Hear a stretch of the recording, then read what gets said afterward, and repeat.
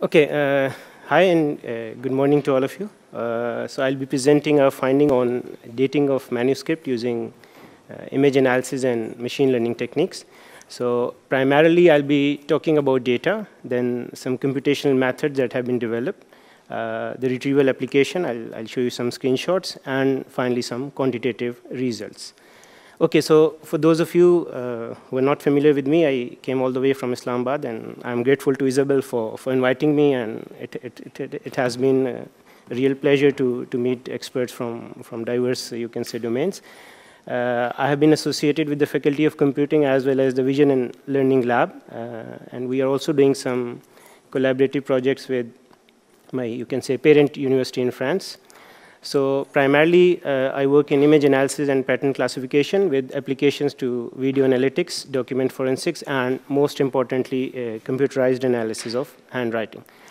So as a part of the efforts to develop computational methods for analysis of handwriting, we are targeting multiple application areas, right? These include recognition of cursive handwritten text. Then we have, as you just saw, identification of writer, signature verification. Recently, we are also targeting hyperspectral document analysis, specifically for signature verification. And then there have been a couple of projects quite recently on prediction of neurological disorders from handwriting, as well as the development of, you can say, like cognitive development in school-going children through analysis of their sketches and handwriting. But today, as mentioned earlier, restricting to the theme of the conference, I'll be presenting some of the findings on classification or dating of manuscripts. Okay, so as it has been discussed over the last couple of days that we do agree that there has been an increase in the tendency to digitize the historical manuscript, right? And everyone sees that from their own perspective, right? On one hand, it is like preservation and accessibility of cultural heritage. But at the same time, for people like us in computer science, it offers, you can say, a variety of challenging pattern recognition problems for which we can develop computational methods, right? And there are numerous projects which have been talked about, like the Monk system, the Dunhuang project, and the Medon, the French Grapheme project, and Navidomas, okay? So from the perspective of, you can say, computerized or computational methods, if we categorize these, you can say, key problem areas, you have pre-processing, which includes, like, as it has been said many times, binarization. Then you have region of interest extraction, like if the document has illustrations, text, or the drop caps, you need to distinguish between them so that you can process each part separately. And then, of course, you have segmentation into basic units of writing. Then you have retrieval and recognition applications, and also some high-level applications like identification of writers or the origin of the document, the date in which it was produced, and so on, right? So specifically talking about the dating problem, we do agree that it requires extensive domain expertise and somehow the intuition of the expert as well. So once we make an attempt to develop the computerized solution, the idea is to actually facilitate and not replace the domain expert, right? Because all of these computerized solutions, they try to give you a hit list to reduce the search space so that there's a manageable number of documents on which a domain expert can work. Okay. So for the dating, one approach could be to date the document by identifying the writer, right? That if we know who has written the document, it's easy to correlate with the active period of that particular writer and predict or estimate the date, right? But the writer information is not always available or not always easy to get, right? So it makes more sense to use the writing style to actually estimate the date of the document. And all of the studies which are, you can say, exploiting writing style for this purpose, they are based on the hypothesis that writing style undergoes a steady change over time, right? So this is the hypothesis of all the studies which actually exploit style to estimate the date. And the classical framework is that you have a reference base where you have a set of manuscripts with known, you can say, dates or some estimated duration of the date. And once you have a question or a query document, you can match the writing style with those in the reference bit, and then you can predict the date for the query document. Okay, so for the data, we primarily worked on a set of around 300 images, right? These were provided to us within the framework of this project. So basically for this project, the target application, it was more of a retrieval framework, just like it was presented in the previous presentation. So they were not too much interested in the quantitative results, but a retrieval application where you provide an image as a query and you have to retrieve a hit list of all, you can say, similar writings. Okay, then since we were also interested in finding quantitative results and we needed some baseline with which we can compare, so we also used the MPS dataset, thanks to Lambert and his team that they made it available for us. So it has around, I think, 3,000 charters, and they are actually grouped into clusters, and the dates, they are separated by quarters of a century with a margin of ±5 years, right? Okay, so these are some illustrations from you can say the data set, which is divided into 11 key years. Okay, now for the features, you see we have to capture style somehow. It means you have a writing sample, you have to represent it in a sequence of numbers which actually captures the style. So important consideration in designing features is the scale of observation, as it was mentioned previously. You can compute features at a local level. Local level could be like a word, a character, or you can say a graphem. Then you can have a relatively distant scale of observation, like just like patches, maybe small windows, which can be dense or sparse, depending upon how you sample them. And then you can have global features, which you can compute from the entire document, right? So basically, what I'll be presenting, so most of our features would be extracted from patches. And again, it's a debate, what actually, how do you define a patch, right?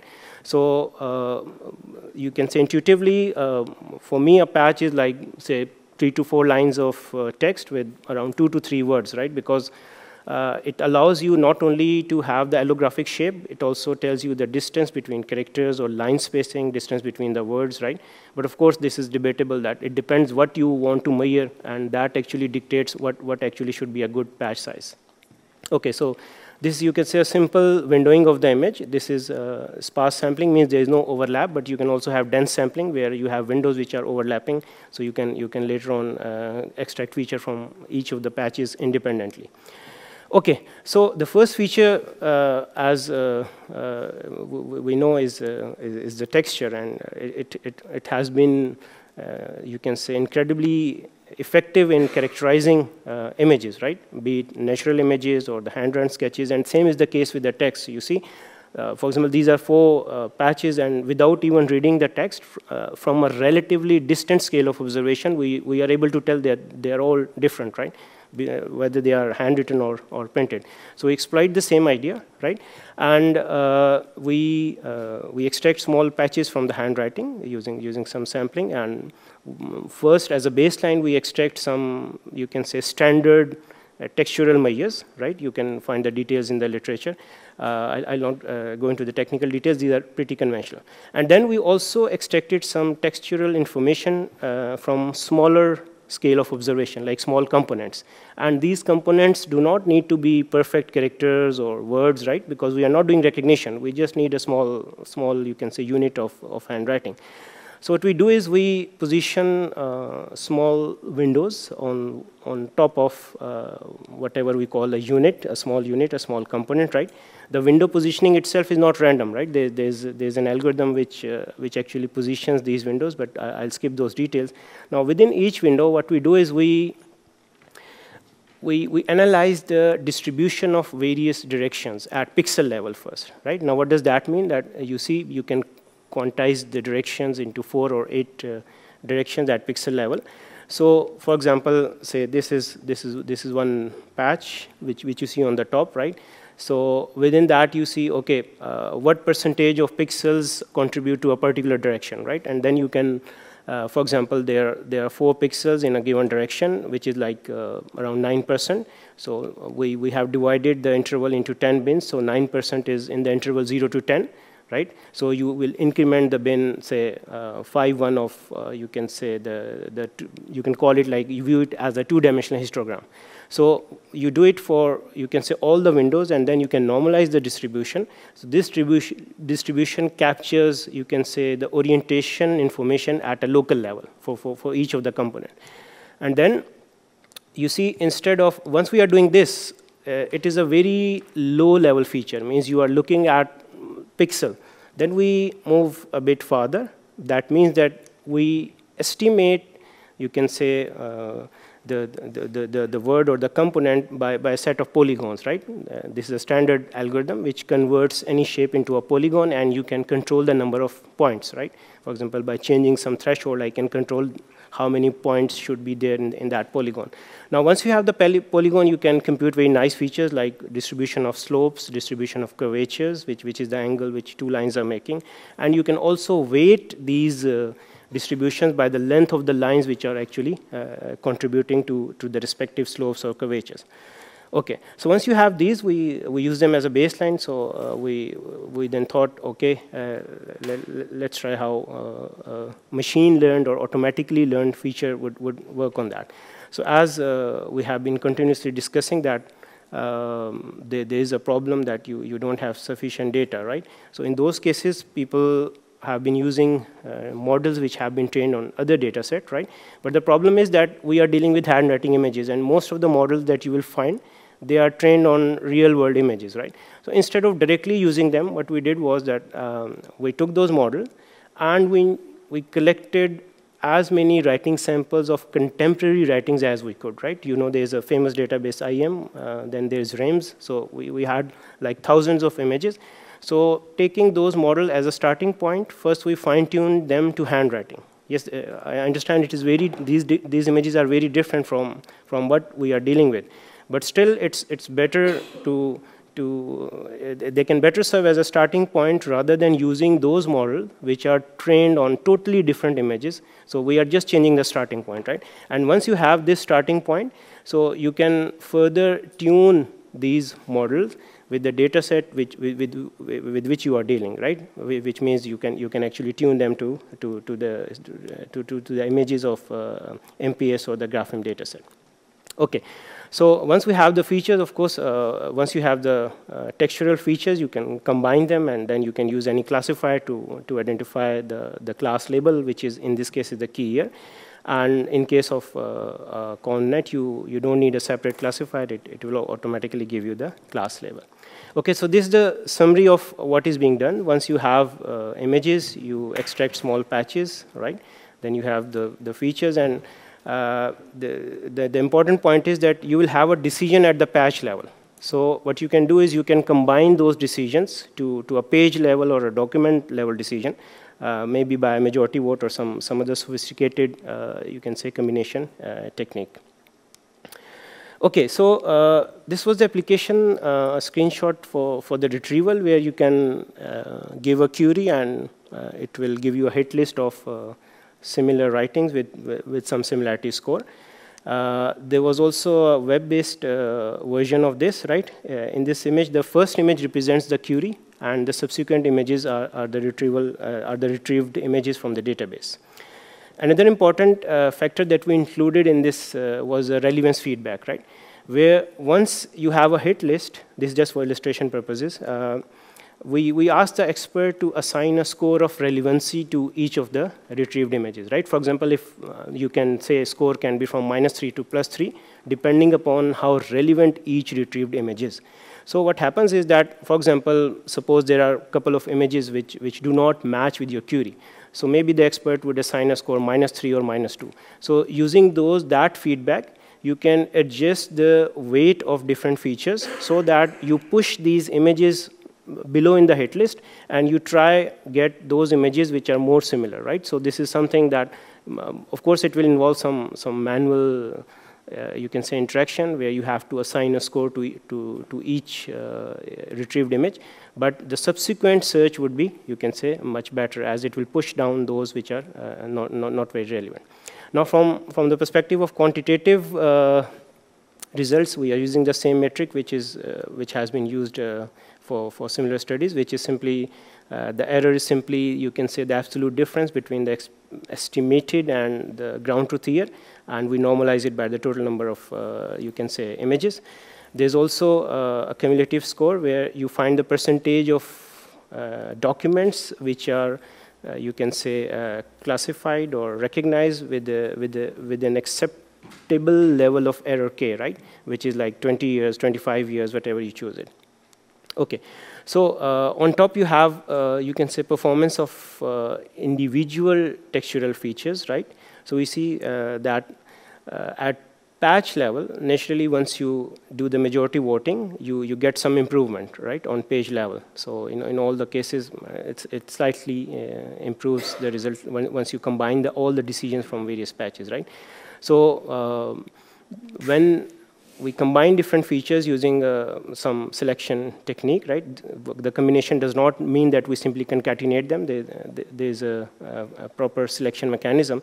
So the lowest mean absolute error we achieved was around 20.1, right? So it's around 20 years. Then for the machine learned features, right? You see there's a significant improvement where at page level, we are able to reduce the error to around 5 years, right?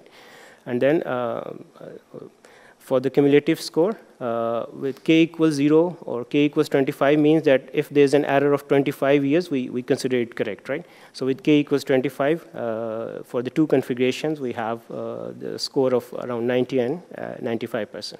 So just to compare machine learned features with textural features, here's some, you can say, numbers from the literature as well as from the features. So you see, in most cases, you have comparable results, except for the first one, which was a work of 2014. But since then, results have improved. So there's not a very dramatic change that you see.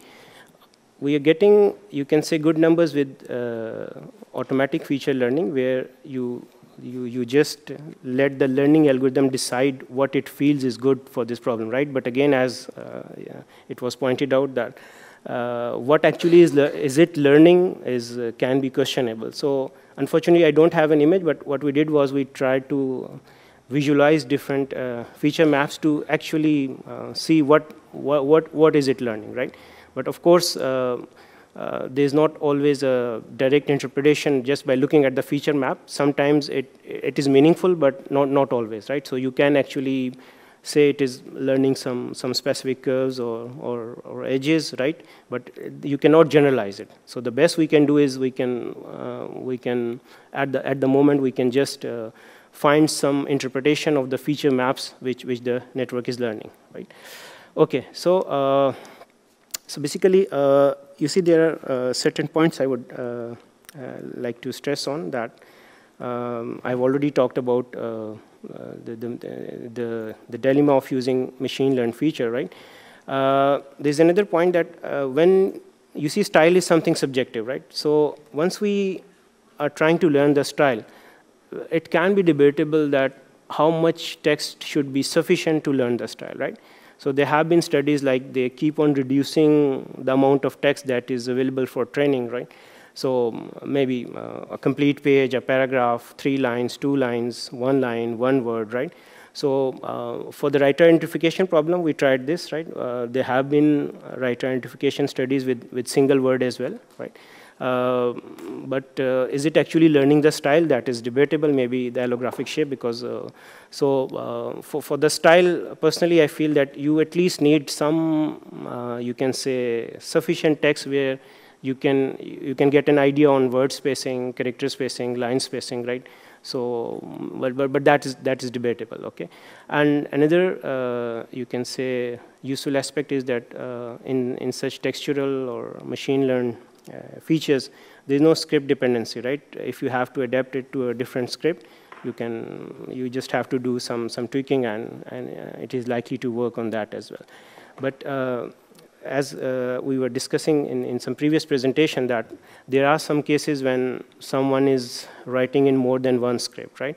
So in those cases, I think it makes sense to use local features rather than the global features, right? Because if you go for global textural measures, the scripts would look different. But if you reduce the scale of observation, you analyze the small parts of writing, so they can be common across multiple scripts. If I'm writing in French, I'm writing in Arabic, so maybe the way I make a gesture, that would remain the same. So if you want to do something on documents where you have same writer but multiple script, so local or low-level features, they are likely to outperform relatively distant scale of observation, right? So with that, I would like to acknowledge the two students who did this work. They were my master's student. They have graduated now. And for any details on this or other projects that we are doing related to handwriting recognition or other relevant areas, you are welcome to visit the website of our group. So thank you very much.